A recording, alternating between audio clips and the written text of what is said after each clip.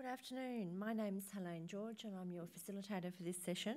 And the session that we're in is Through the Storm, Are We Ready to Face the Uncertainties of the Future?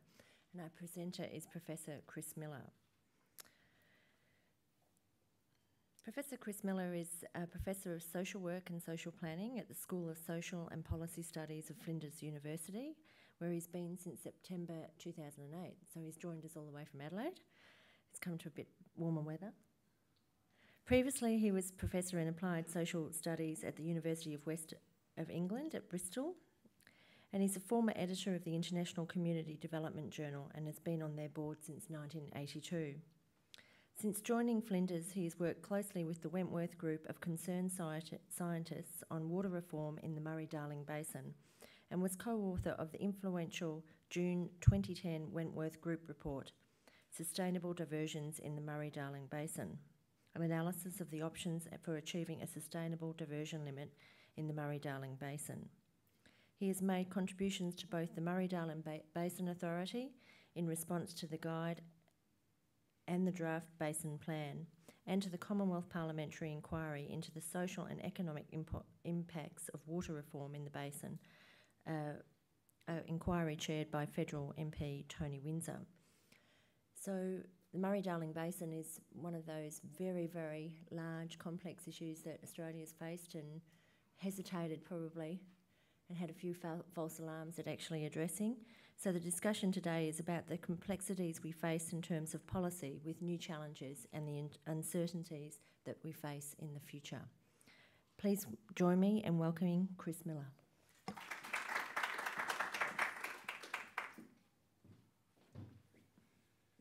Thank you very much. And as is the way in Australia, we instantly find that we have a connection in that we were born and brought up not 20 miles away in the northeast of England. But I think my accent is still a bit stronger than Helene's.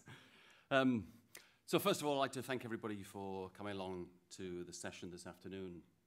It was a great pleasure to be invited to speak at the Brisbane Ideas Festival. And I was especially attracted to the notion that this was really a festival about starting conversations. This appealed to me because in my work in the Murray-Darling Basin, I've spoken often about the need for what I'd call kitchen table dialogues as a way for communities to come together to plan for the future. So what I'd like to do really is to offer some very modest observations and reflections, and obviously would welcome your responses, and hope that what really emerges from this afternoon sparks off other conversations around this particular theme. And the theme that I want to address is really our capacity to think and work our way through some of the more challenging issues facing Australia in what are changing and uncertain times. It seems to me that our ability to meet these challenges, which are by no means confined to Australia, of course, but will have profound implications for future generations. My observations and reflections are largely based upon the work over the last 2 years of water reform in the Murray-Darling Basin, but also following discussions with colleagues around a range of other issues. My work in the basin has involved 2 collaborative pieces of research, both funded by the Murray-Darling Basin Authority, but more crucially, a very close collaboration over the last 2 years with the Wentworth Group of concerned scientists.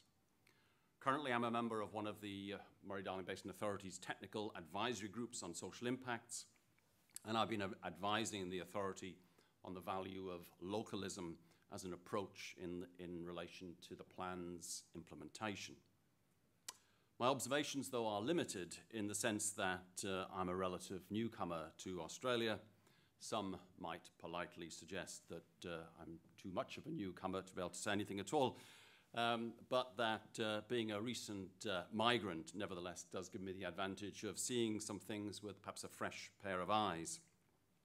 However, I have to say that my observations are not grounded in many years of experience of Australian public life, and there are, of course, many nuances in how things are done here that are still unknown to me and perhaps also to yourselves. But nevertheless, I was kind of reassured recently from some comments made by others who are much more knowledgeable and experienced than myself, but comments that are echo really in terms of similar concerns. One recent example was Lindsay Tanner's book, Sideshow, Dumbing Down Democracy, in which he writes about the fixation by both the media and politicians with the political contest as a game, as entertainment, focused on the politics of the moment, driven by public opinion polls and focus groups, rather than the careful deliberation of the substance of political policy and decision-making. And similarly, the journalist Paul Kelly also recently wrote about the 2010 federal election as marking a shift towards a political timidity and short-term horizons, and reflecting on political party leadership in both of the major parties, noted that volatility is now the name of the game. So what's the nature of this problem? Well, my starting point really is in thinking about this was observing the impacts and responses, first of all, to the 2009 Black Saturday Victorian bushfires, the millennium drought in the Murray-Darling Basin, and then more recently, the devastating floods that swept through Queensland, New South Wales, and Victoria, causing death, injury, and destruction of homes, businesses, infrastructure, and threatening the survival of whole communities. Those floods were met with a determination and no small amount of public and community mindedness to repair the damage and support those traumatized. The emphasis being on cleaning up, bouncing back, putting the town back together again, rebuilding and restoring things to how they were before, no matter how much it costs and how long it takes. Prime Minister Julia Gillard suggested at the time that the volunteer effort, financial donations, and phlegmatic stoicism of those who suffered loss, as well as the numerous acts of kindness and bravery, were all evidence of that Australian spirit, as she said, what makes this country great, and all evidence that it was alive and well.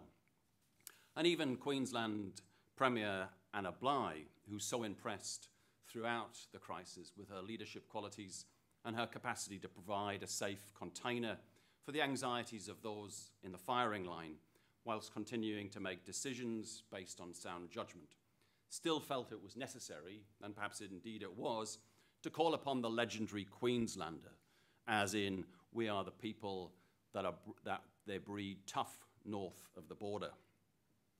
Those events, bushfires, droughts, and floods, tested the resilience and the capacities of local communities and state governments.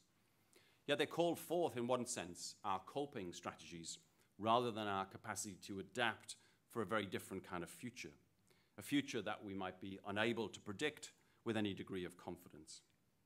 Paul Kelly, again, is of the view that the Australian character is relaxed in prosperity and propelled into action only in a crisis. Ross Garnaut has suggested that 25 years of unbroken economic growth has produced lethargy within the political system. So the question posed here really is whether the qualities as demonstrated so effectively in response to the crises are sufficient and appropriate to meet the range of challenges that Australia has to contend with now and in the future. I would like to suggest that disaster management is in a sense an old problem, quite different from the uncertainties of what lies ahead. Disasters caused by flood, fire, wind or drought will remain no doubt a feature of the Australian landscape, and the Australian spirit will again no doubt be evoked as a way of responding to and coping with such events.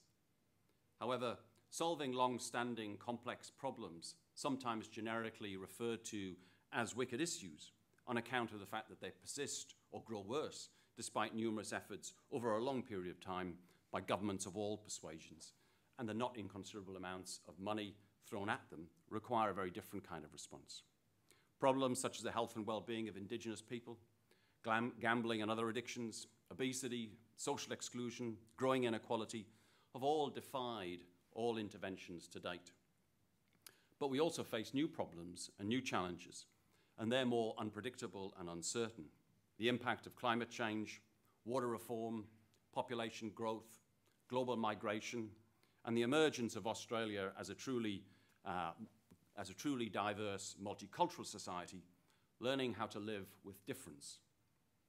These are all challenges that take us into somewhat unknown territory, posing fundamental questions about what is valued, how we live our lives, how we organize society, and how best to develop our adaptive capacities. As academics Everett Lindquist and John Wanner wrote recently, cascading and often unpredictable challenges continually confront governments who are forced to rethink what they do, when they do it, and how they do it. But they must do so in compressed timeframes with incoherent ideas and incomplete information. They note too that in such turbulent times, it becomes more difficult to implement policy, and even more tougher to anchor policies over time, an analysis that makes Lindsay Tanner's thesis even more disturbing. So when faced with the prospect of significant change in our lives, there are a number of ways in which we can react. One response, of course, would involve all those who are affected, sometimes after a lengthy period of inquiry, deliberation, and reflection, to accept the necessity of change, pool what resources they have to adjust their lives, and move forward in a new direction. Even in this scenario, when the change required is for the greater good, then the wider community has a responsibility and obligation to ensure that those most affected, those who have to make the greatest adjustments, or who have most to lose, are supported in ways that seem appropriate to the standards and values of that community.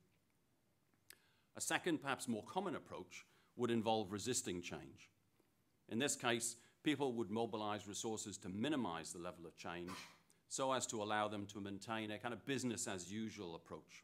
In resisting, we screen out those factors that might create doubt, we split people into good or bad, and we project onto the other negative characteristics and motivations, including our own. And while resistance might be an effective short-term response, if change is inevitable and outside the control of the individual, the long-term benefits of this kind of approach are limited, and the fact is that probably impacts of the change would be worsened.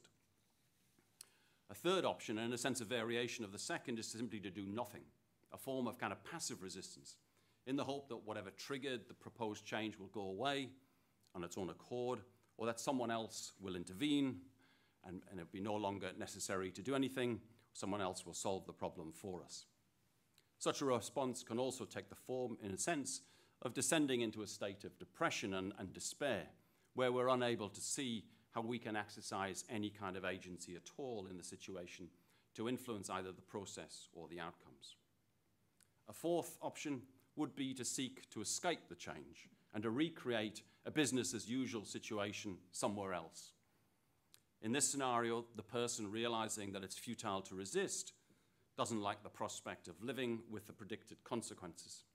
And as a result, those with the capacity, the skills, the resources, the motivation, and the opportunity to relocate do so. They leave behind them a much more depleted community in terms of its economic, human, social, and cultural capital. Those who remain, as a result, may no longer be in a position to embrace the change, or can do so only with severely diminished resources. And as a consequence, communities are unable to adapt and instead enter into a spiral of decline in which they become unattractive to external capital investment or to new migrants. And it's very difficult once that spiral takes place to try to reverse the process. So which of these responses to change is adopted will depend on a range of factors. But what is critical, I think, is the extent to which we feel able to contribute to the decision-making about how change might be implemented and managed, and whether the future looks better following any kind of change. Change, especially when it involves entering an uncertain future, generates anxiety. And this requires the exercise of personal capacities. Sometimes that's all that we have. But change can also be facilitated by ensuring that the right process is in place to contain anxiety and enable us to act, even whilst on the boundary of not knowing. Water reform in the Murray-Darling Basin is, of course, an old problem, a wicked issue in that it's been argued over since the time of federation. Yet at this juncture, it also is an example of a contemporary dilemma. as we attempt to grapple with the impact of future climate change, as well as current water usage, and begin to consider the transformation of reimagined basin communities in order to ensure their future sustainability with less water. It's therefore a good example of the challenges that lie ahead as Australia tries to develop adult conversations about complex dilemmas. Yet what struck me most, really, whilst participating in the debate, as well as observing public meetings, academic discussions, media reporting, blogs, and talking with a diverse range of people living and working in the basin, as well as politicians and public servants, has been the partiality of views expressed, the lack of generosity to the standpoint of others, and the extent to which many of the debates fix people in positions from which it is very difficult to extricate themselves. A process perhaps reinforced especially in the world of blogging, by which you have contributors who share similar perspectives, who join the debate, only to reinforce the views of previous writers and in a sense kind of add further grist to the mill. Conversely, there's little attempt to appreciate or acknowledge the arguments, emotions, and experiences of those who take a different viewpoint. For example, I've heard variously some environmentalists and city dwellers dismiss the concerns of farmers who fear for the future as always having something to complain about, having done well previously, being overprotected by government, subsidised through taxation generated in urban areas, of rorting the system, despoilers of the environment, and backed by wealthy and aggressive farm lobbies, the powerful, vocal, agri-political minority lobby group, as one blogger described them, exercising undue influence on local councils, mayors, state and federal MPs. Alternatively, farmers are placed on a can-do no-harm pedestal, symbols of an Australian heritage whose sacrifices have ensured Australian food security. Again, the impact of water reform on basin communities has been dismissed as just yet another chapter in the Australian story of towns long abandoned, part of the landscape, in projects that have failed and people have moved on, yet another example, another episode of the boom and bust cycle. Equally, environmentalists are frequently portrayed by those in irrigation as belonging to a privileged, smug, minority, urban, extremist special interest group who know little about regional life or farming, but are very happy to buy the food produced by those they criticize, who disregard the role of food production in building the cities. Without irrigation, 90% of Australia, including its capital cities, would be uninhabitable, according to one farmer blogger, and who wish to return, so we're told, return the environment to some pre-colonial pristine state, and who pursue lifestyles more harmful to the environment, but disregard the heritage claims of farmers and their contribution to land care, the identities of basin communities, and a sense of loss in the face of change. And even now, having seen the resignation of the first of all of the chair of the Murray-Darling Basin Authority, and then more recently the CEO, and as we approach the time when a draft basin plan is due to be released, along with a report of the parliamentary inquiry into the socio-economic impacts of the basin plan chaired by Tony Windsor, there's a sense that one gets out of Canberra, really, that it's yet another short-term stitch-up solution designed to deflate the issue as a political hot potato rather than address the substantial issues. A solution that could involve the invention of new, in inverted commas, scientific data and a disregard ultimately for the Water Act. So what contributes to this kind of dilemma? Well, clearly there are many factors, some general and some specific to Australia, and I just want to really highlight just a few of those. I guess, first of all, having spent years devising and protecting ever more narrow areas of specialization, we're now confronted with the partiality of our own expertise and the urgent need to build transdisciplinary approaches if we are to fully understand the problems and develop comprehensive, holistic solutions. Thus, a recent publication, To Live Within Earth's Limits, from the Australian Academy of Sciences, argued in putting a case for a new transdisciplinary earth science system, that the social sciences must be recognized as absolutely essential, as human responses to changes are unpredictable and human interactions with the biophysical insufficiently understood. The authors went on to conclude that we need now to realize that some far-sighted environmental stewardship is needed for our long-term well-being, and that this may need to override our personal self-interest and market forces in deciding how resources are used. Yet the challenge to knowledge goes further, for such responses are still, in a sense, expert-driven, when what is also required is to put this knowledge alongside experiential, innate, or practice-driven knowledge, often the product of slow maturation over generations and passed on largely through an oral tradition. The failure to recognize such local knowledge, expertise, and know-how has been a major impediment in the determination of the Murray-Darling Basin Plan.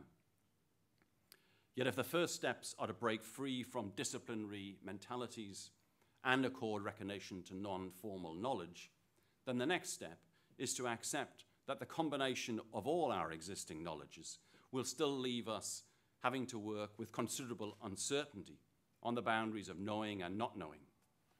The political theorist John Keane, writing recently in the Griffith Review about democracy, captured it this well when he described democracy as an exercise in living on the edge of future time.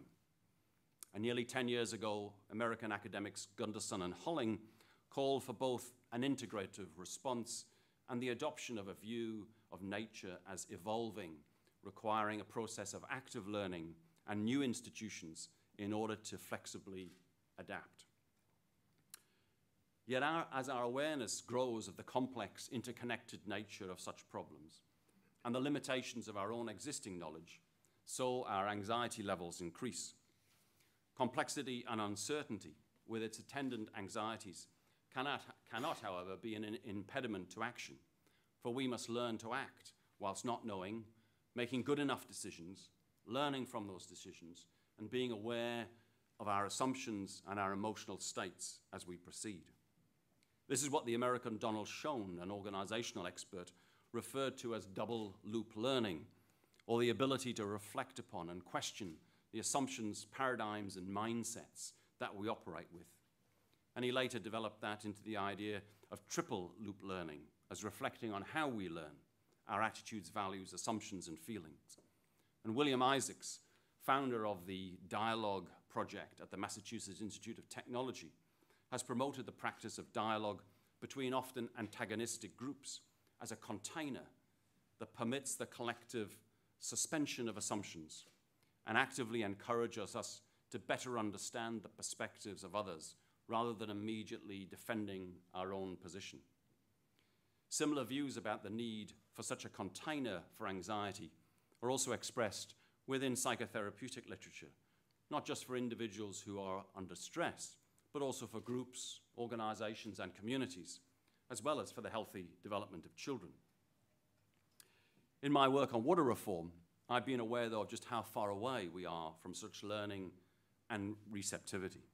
Rather, I've been much more conscious of how often the exchanges between protagonists descend into abuse, or often conveyed in a disrespectful, aggressive, threatening, somewhat macho manner, and underpinned by an assumption that the categories of farmer and environmentalist are each homogeneous. Reflecting on an earlier reform period, Paul Kelly again notes that reform must be intellectually sound. Yet from my experience, there's also been a marked disrespect shown to experts or intellectuals, although this does not seem to apply so much to those with technical expertise or creative ingenuity. Now here I refer neither to the healthy skepticism and robust response towards any claimed expertise as advocated by Donald Horne, which is an essential cornerstone of any successful democracy. Nor do I mean the conspiracy theories of people such as the Citizens Electoral Council of Australia, who claim that the Wentworth Group of Concerned Scientists is a front organisation for the World Wildlife Fund under the leadership of Prince Charles, promoting a fraudulent science as part of a genocidal plot hatched by the British Crown and aimed at eliminating Australia's national food supply in order to reassert complete British imperial control over a devastated nation of 5 to 6 million human beings, as they stated in their December 2010 edition of the New Citizen. But rather, I refer to what I think is the apparent ambiguity that surrounds the place and role of the intellectual in Australian life. That seems to manifest itself in a number of ways. It's as though the tension between the cultural norms of egalitarianism and intellectualism or expertise can only be managed, in a sense, by denigrating the latter, as in the tall poppy syndrome. Perhaps people of ideas are marginal in a land of doers. We see it too in the retreat of academics from the role of a public intellectual, with some notable exceptions, a point elaborated upon earlier this month in the Australian Literary Review by Peter Shergold, former Secretary of the Department of the Prime Minister and Cabinet, and currently heading up a cross-university Centre for Social Impact, and he's also the Chancellor of the University of Western Sydney. Shergold speaks of the chasm between research and influence and between the policy intellectual and the policy practitioner. Despite the Commonwealth Government's support for problem-solving, the focus of cooperative research centres, too few academics seem to engage in public debate or make themselves or their ideas accessible to a broader public. Too few have learned how to work with the media. Incidentally, the absence of public intellectuals is also something recently debated in the UK, in a debate in which Susie Orbach spoke of the craving for that thoughtfulness which public intellectuals are able to provide, while Lisa Jardine felt that there was little respect for such intellectuals, and Will Self spoke of the resistance to theory and theoreticians playing too prominent a role in public life, a view echoed by the physicist Brian Cox, who expressed his wariness of iconic people behaving almost like they are cult figures.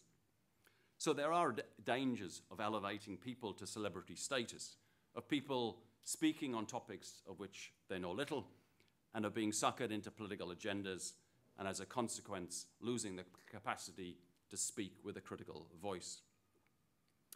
Current university research funding, though, with its emphasis on publishing in international, prestigious, peer-reviewed academic journals that are rarely read beyond a small readership of discipline-focused colleagues, is an additional disincentive to engage in public discourse. And in its teaching abilities, tertiary education is now faced with a growing number of students from more diverse backgrounds, and perhaps it's been too preoccupied with equipping students with labour market competencies rather than encouraging a pursuit of education as an end in itself.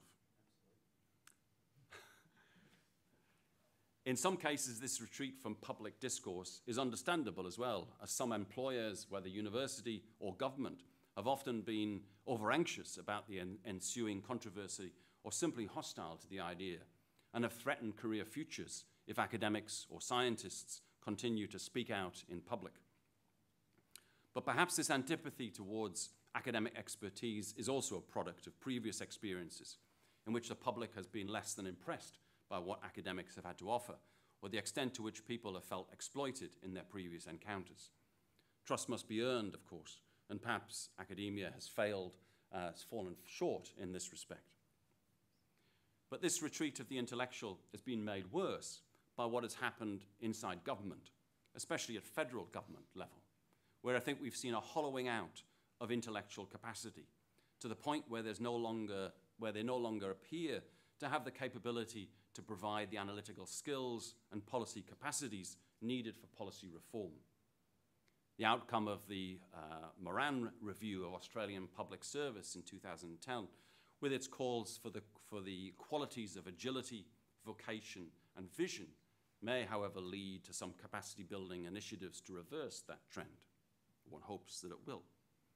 But meanwhile, public intellectuals and academics have been replaced by the private consultant, not as intellectuals, but as people providing government with quick answers to complex problems, and required to gather data but not reflect, not offer a critique or develop new insights, or thoughtful policy responses. And from my experience in working with the Murray-Darling Basin Authority, of having to function with very close oversight over what can be said and the style and manner in which it can be written.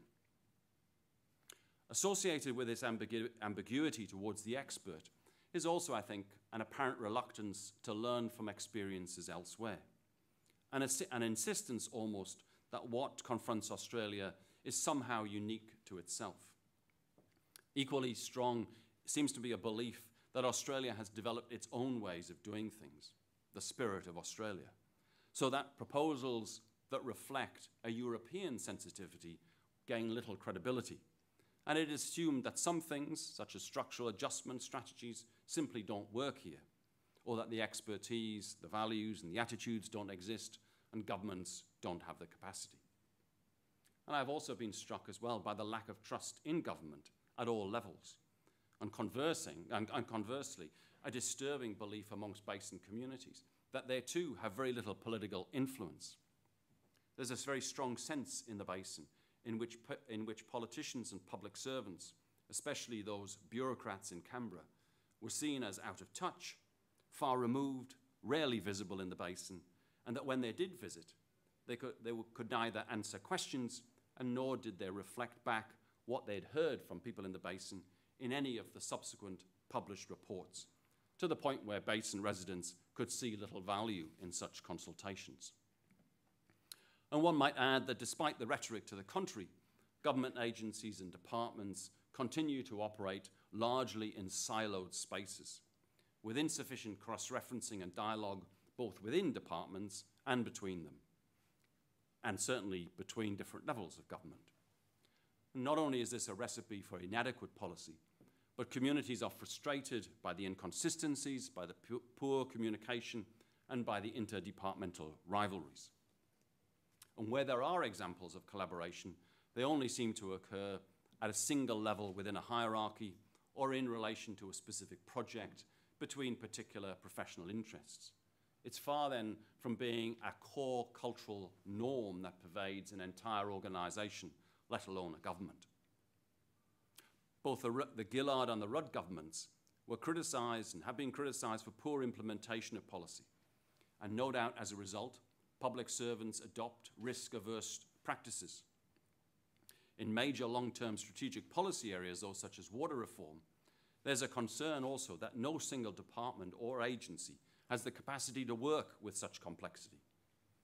Again, in my research, when asked to identify an agency or department at any level of government that could take on a leadership role in relation to water reform, respondents in the basin, without exception, were unable to identify any department or agency at all.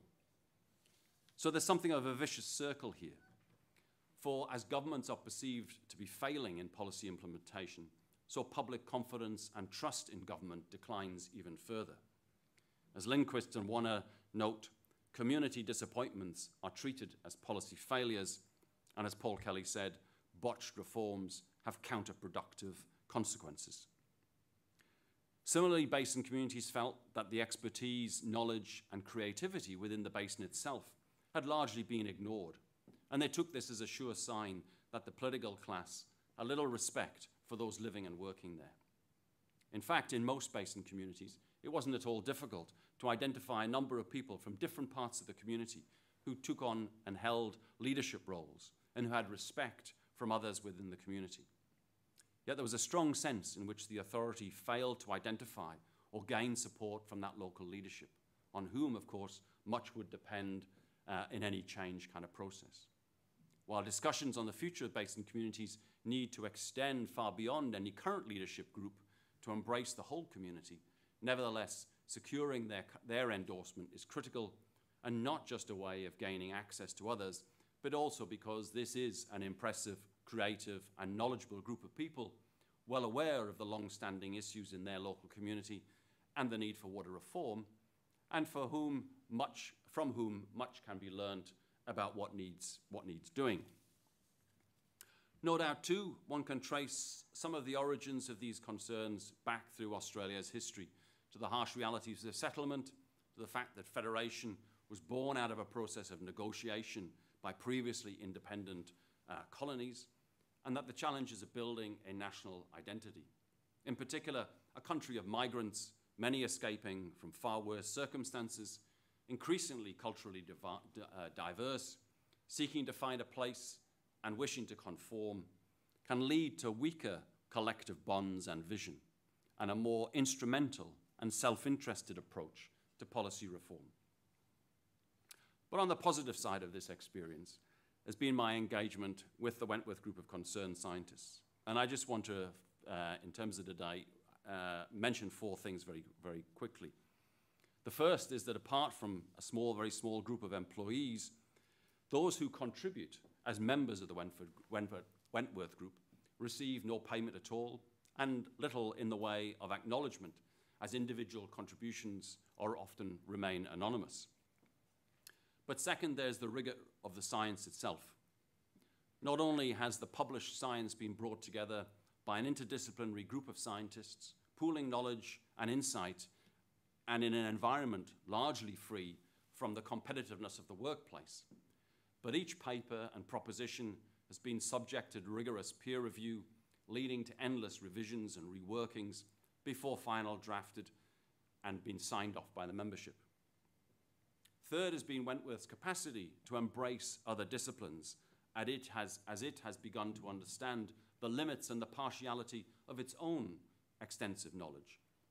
First of all, by engaging economists to model ways in which to maximize efficiencies in terms of water diversions. The next, and possibly even more challenging aspect, was to engage social scientists to explore models of how to work with those communities in the basin, those most affected by reform, and to work in a way with those so that those communities would have a maximum opportunity for a sustainable future with less water.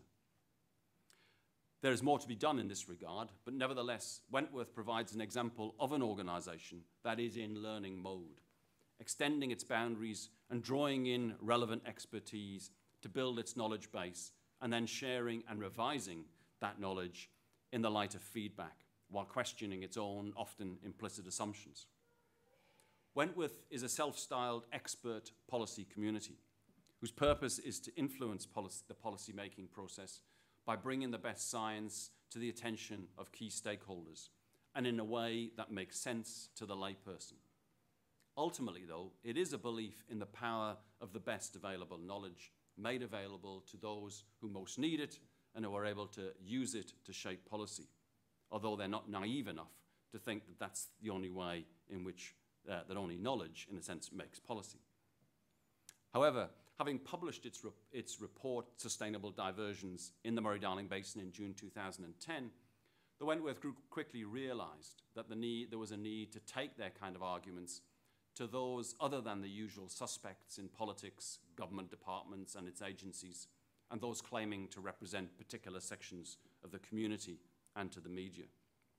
It realised that the key discussions had to be had in the basin itself, with farmers and growers, locally elected representatives, and those who otherwise live and work there.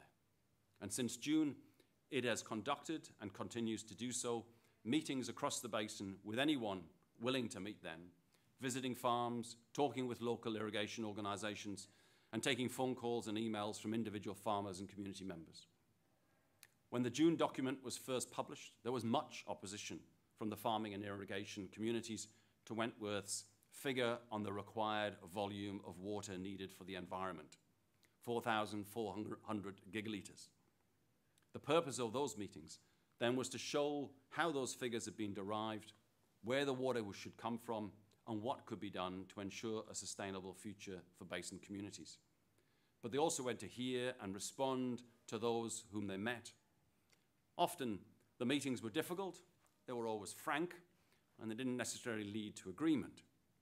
But what was a common outcome was the sometimes grudging respect that Wentworth received, really, for having taken the time and been willing to engage face-to-face with those most opposed to their proposals. Meanwhile, Wentworth itself went away with a deeper understanding of the issues and a greater appreciation of how to work better with people in the basin. It learned, for example, that not all farmers and growers share the views expressed and the positions adopted by their representative bodies, but are inhibited, often from expressing counter views, anxious about the consequences. Yet without those voices speaking out, debate is diminished and different perspectives cannot be explored. The hope is that such encounters and others like them will mark the beginnings of a new conversation to ensure the best outcome for our environment and for our communities. However, I fear that this may have come too late. Thank you.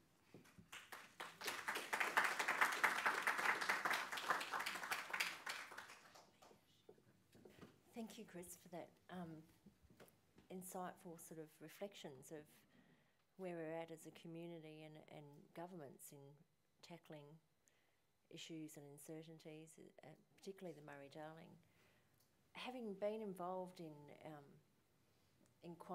parliamentary inquiries, I was somewhat disillusioned at federal inquiries. It seemed to me that political parties stack access of who actually speaks and then what actually happens out of an inquiry. And we really, really don't pull together all of that knowledge that is needed to actually address the questions that are often really important and critical questions that are raised in those inquiries and a process, and that we really aren't building our capacity and utilising the capacity that we actually do have in terms of addressing uncertainties and challenges. And we must get better at it. We must get better at it, and we must try and engage and improve. And the Wentworth Group, I guess, has tried to do that in terms of working cross-disciplinary across the universities, but you've obviously found out that you need to engage across those areas that you were talking about with the active learning participants and the farmers. I'd like to open it up to the floor for questions. If you can just wait till we get a mic to you, because we're recording the session. I thought everything you said there was very relevant, and I've been disillusioned personally with politics for over, I don't know, 5 or 6 years now, and the last three and a half years I've spent creating my own education to try and create solutions for those exact problems, and I've designed a framework that goes further than what a lot of your explanations went towards. I've developed, it's called Community Leverage, or Leverage, and it's a framework for a globally accessible 100% free education network and training network that utilises basically all of the best elements of the internet, YouTube, social media, and essentially collects all of the information into categories which are filtered and will allow people to create their own self-directed education from basically whenever they're capable of using a computer through till death, and which death is not even really inevitable anymore. With the, I'm looking forward to the forum on human longevity later in the Ideas Festival. I wouldn't mind living forever, but we've got to create a sustainable planet if that's ever going to be possible.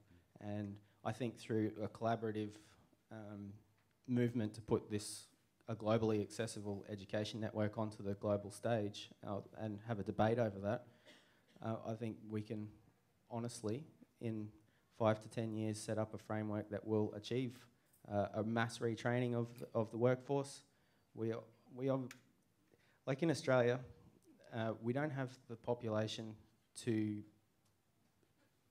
change the employment to focus on sustainability at the moment. The government's talking about importing all these skilled labour people and all that sort of stuff. But really, if you look at it from a global perspective and where everything's sort of falling down at the moment, my view of it is that intellectual property and the current monetary system in its current format is what's preventing us from moving forward. And no one's willing to table the conversation on the global stage that we really need to readjust the monetary system, and if we want the employment to move into sustainability, why aren't we looking at using technology to downsize finance, banking, which they already want to get rid of their staff because of technology? Why aren't we we're using these people that are capable of complex thinking to start working on the solutions of sustainability for the future.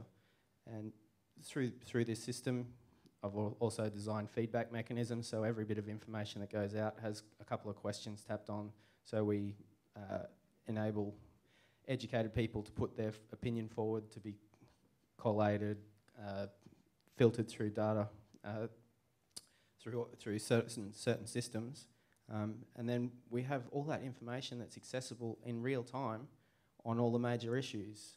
And it'd only take a couple of years because all the technology's here. We start in developed worlds. If we got rid of intellectual property, we could start to mass produce all of the highest technology needs that we have. We could spread that through digital technology and training that we could do. We could simultaneously have people setting up 10 solar power plants at the one time and have people in control rooms and cameras on people or video cameras. You could use any sort of technology to really use Moore's law and exponentially increase the speed at which we head towards sustainability. Chris, do you want to respond? Right, well, I'm sure there's a question in there. Yeah, I forgot that. I didn't put it in a question, but do you think it's possible to change the political landscape before the next election? I think what I was, and I think that what you say sounds great.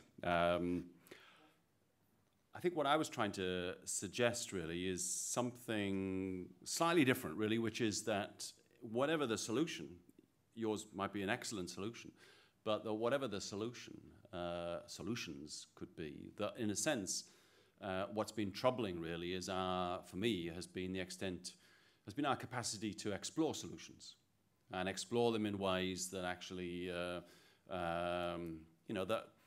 where we're talking about very difficult kind of issues that impact directly upon people in very immediate ways. Water reform in the basin being one example, that, we're talking potentially about the social and economic life of some basin communities being transformed, some perhaps communities disappearing.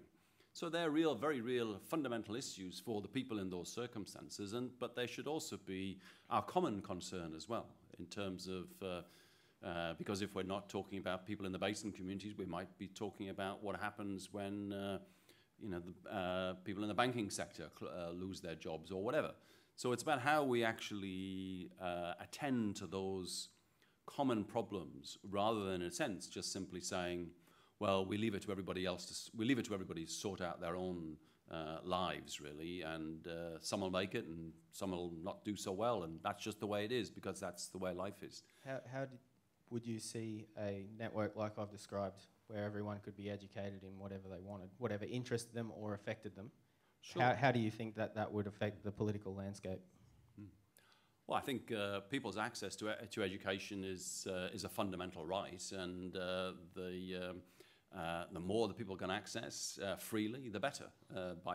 Obviously. But I think the real issue is then what we do with that education and that learning, and how we actually share that and engage with people, because that seems to me to be, we'll only go forward in the future if we can really find some collective solutions and find ways before the solution of find ways of working across what are boundaries and divisions currently. No. Yeah. I think we've got another question over here. Can I just say one more thing? Hang on. You've had two questions. I'm going to pass the mic on to somebody else to have a question. Just over here. I think you have two basic matters which should be dealt with, and those are specifically, we have a lack of what I would call leadership with real wisdom in it, and if we have that in the Murray-Darling Basin, we will probably do great things. And the other thing that is maybe forgotten by all of us is that we should communicate face to face with people, really communicate, not just have box-ticking exercises and consultative groups, etc. Would you like to comment? Well, certainly in relation to your second point, I mean, I absolutely agree. I think, again, we have a diminished capacity to, as I was saying before, in a sense, to talk with each other. And that's difficult, because often what we're talking about is very close to us. We have very strong feelings about these things. It arouses lots of strong emotions, the things that we're talking about.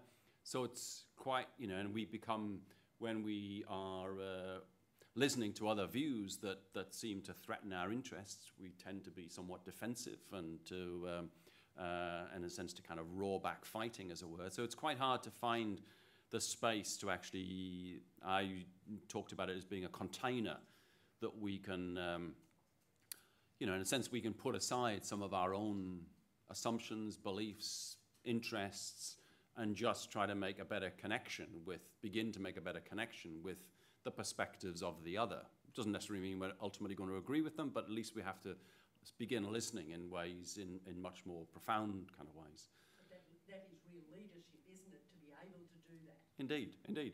But I think, you know, your point about leadership in the basin, I think one of the ironies is that there is leadership in the basin.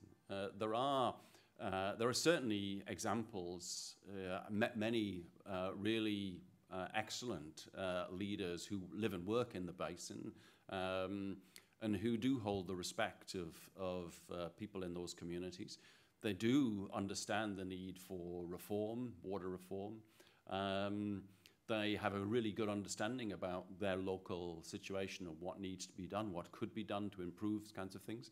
But they also feel as though, you know, that knowledge has been neglected or ignored or discounted. And so there's a lack of leadership in the outside the basin. You're talking about politically or yes, universities or whatever. Yes.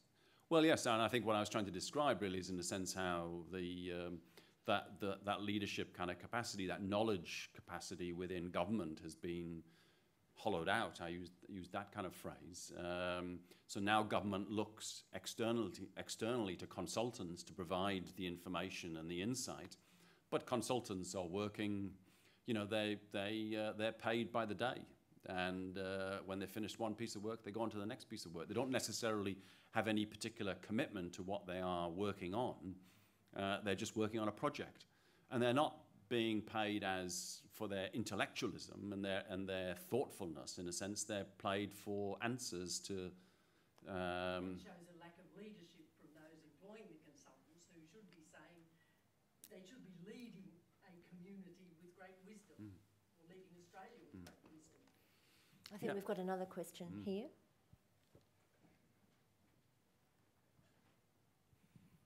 At the moment, there seems to be a great emphasis on the basin, but is that Australia's premier area of concern, and are the models developed eventually transferable to other areas, such as northern Queensland with cyclones and so on, which they don't have down there?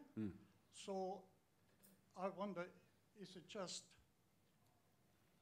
you know, the thing of the moment where everyone can get working at and where everyone can get sort of do the bit, but can that be transferred to other areas? That's my main concern.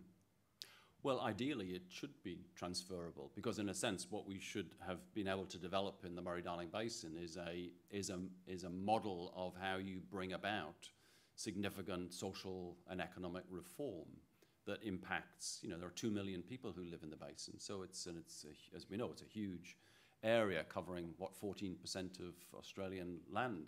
So it's a large area, lots of people. We're looking at a significant reform process. And we should have been able to develop a process by which you introduce reform and you engage people within that process. I don't think we've been able to do that.